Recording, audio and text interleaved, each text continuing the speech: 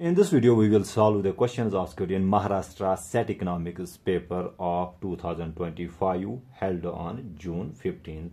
The question is, derive the marginal revenue function for the demand function Q is equal to 400 minus 0.1 P, where P is the price and Q is the quantity or output. Options are being given. We need to find out the correct option. Okay, so we have the demand function is Q is equal to 400 minus 0.1 P, and we are supposed to find out the marginal revenue. Okay, so to find out the marginal revenue, first we need to find out the total revenue, and we know that total revenue is equal to price into output. Okay, so that means we need to solve this equation for P. Okay, so let us transpose this term here, so it becomes positive 0.1 P is equal to 400, and transpose this Q here, it gets subtracted, it becomes negative Q. So 0.1 can be written as 1 upon 10. P is equal to 400 minus Q. Now transpose this 10, it gets multiplied to each of these terms. That means D will be equal to, rather P will be equal to 400 into 10 is 4000 minus 10 into Q is 10Q. So this is our inverse demand function, but we are supposed to find out the marginal revenue. So first we need to find out the total revenue, which is price into output. So P is this very function, so we have 4000 minus 10Q. To this we multiply by Q. Then our marginal revenue will be equal to the change in the total revenue due to the change in the output. That is the derivative, or let us simplify it further. So we have 4000 times Q is 4000 Q minus 10Q times Q is 10Q square, 10Q square. Okay, so this is our total revenue function. Now the derivative of total revenue function with respect to output gives us the marginal revenue. So the derivative of Q is 1, we are left with 4000 minus derivative of Q square is 2Q, so 2 into 10 is 20Q. That means our marginal revenue function will be 4000 minus 20Q. Okay, so that gives us B option should be correct. Next question is, what is the point elasticity of demand when price is $12 for the demand function P is equal to 60 minus 3Q, where P is the price, Q is the quantity. So we have this demand function P is equal to 60 minus 3 times Q. Okay, so elasticity of demand is being given by, that is the change in the quantity demanded due to the change in the price times price upon quantity demanded at that very price. So we need to find out dQ upon dP. Since this function is in terms of Q, we need to solve it for Q here. Okay, so rewriting the demand function, this is the inverse demand function, and let's write it as the ordinary demand function. So we get 3Q is equal to 60 minus P, divide both sides by 3, so Q will be equal to 60 upon 3 is 20 minus 1 upon 3 P. Okay, now we can take this derivative dQ upon dP. But we are being told that when price is equal to 12, what will be the quantity demanded? So quantity demanded will be equal to 20 minus 1 upon 3 times 12. So Q will be equal to 20 minus 3 ones are 3 fours are 12, which is equal to 16. Rather here we get 20, or let's write it here. So we get 20 minus 4, which is 16. Then elasticity of demand is dQ upon dP. That means we need to find out this derivative first. The derivative of this function with respect to P. Derivative of a constant is 0, derivative of P is 1, so we are left with minus 1 upon 3. To this we multiply by P, which is being given us as 12, divided by quantity demanded at that very price is 16. So here we get 3 ones are 3 fours are, then we get 4 ones are 4 4s are, so we get negative 1 upon 4, which is equal to minus 0.25. So elasticity of demand will be equal to 0.25 negative. That means if price increases by 1%, quantity demanded will decrease by 0.25%. Next question is, in a closed economy, if marginal propensity to consume is 0.75, marginal tax rate is 30%, find value of government expenditure multiplier. Options are being given. We need to find out the correct option. Okay, so government expenditure multiplier, let us denote it by K subscript G. It is being given by 1 divided by 1 minus MPC plus MPC times marginal tax rate or marginal rate of taxation.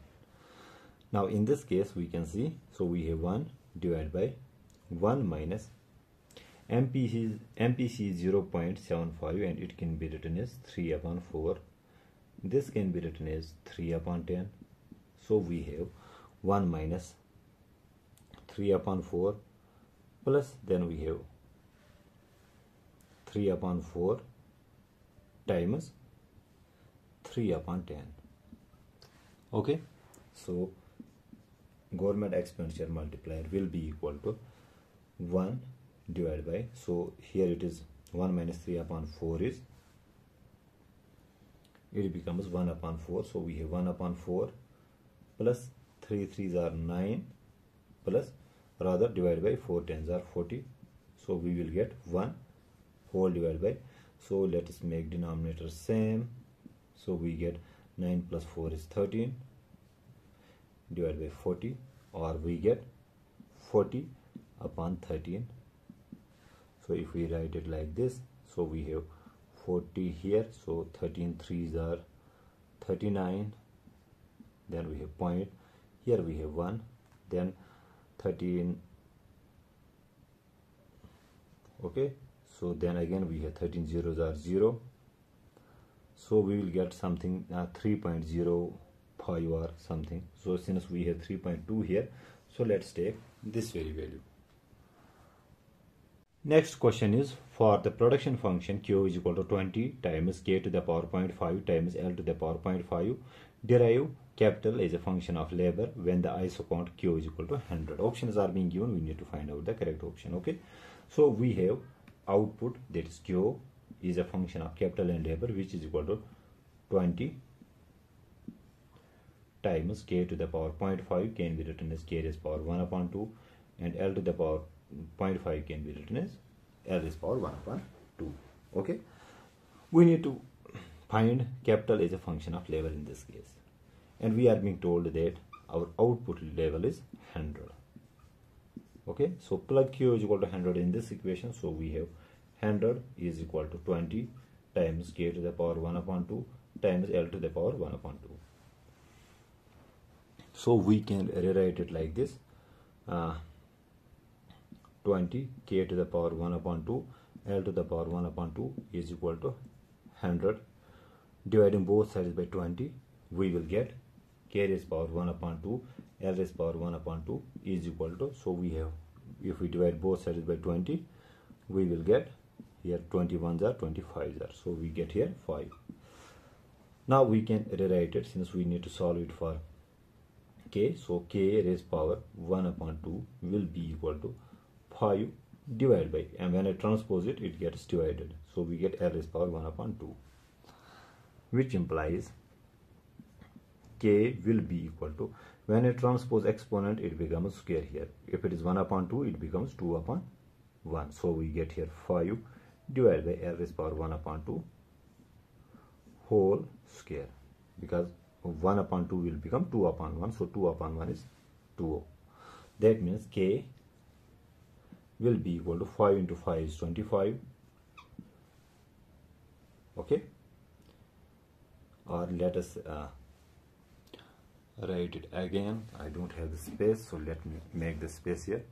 So we have K is equal to 5 square divided by L raised power 1 upon 2 square, which is equal to 5 into 5 square is 25 divided by here square, this 2 and 2 gets cancelled, we are left with L. That implies K is equal to 25. Transpose this L to the numerator, it gets multiplied but exponent sign changes. So the exponent is here 1, it becomes -1. So this is our capital is a function of labor. So the correct option should be 25 L raised power -1.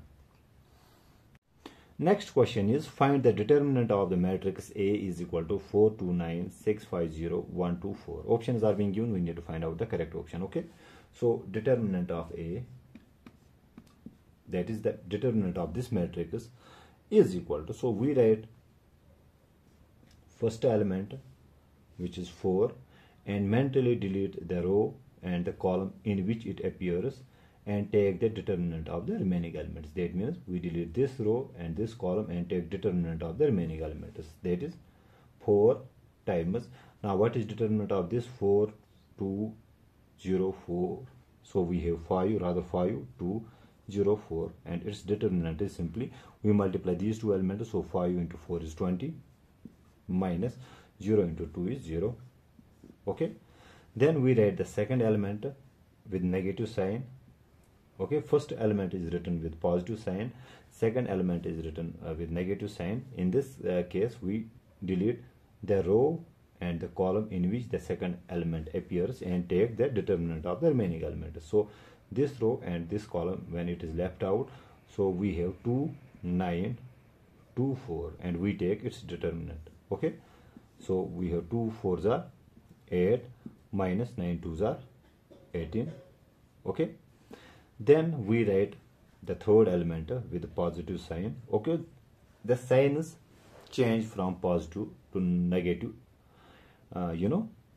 so first is positive, then negative, then positive. So we write positive 1 and we multiply it with, rather we remove the row and the column in which it appears and take determinant of the remaining elements. So remaining elements are 2, 9, 5, 0 this time.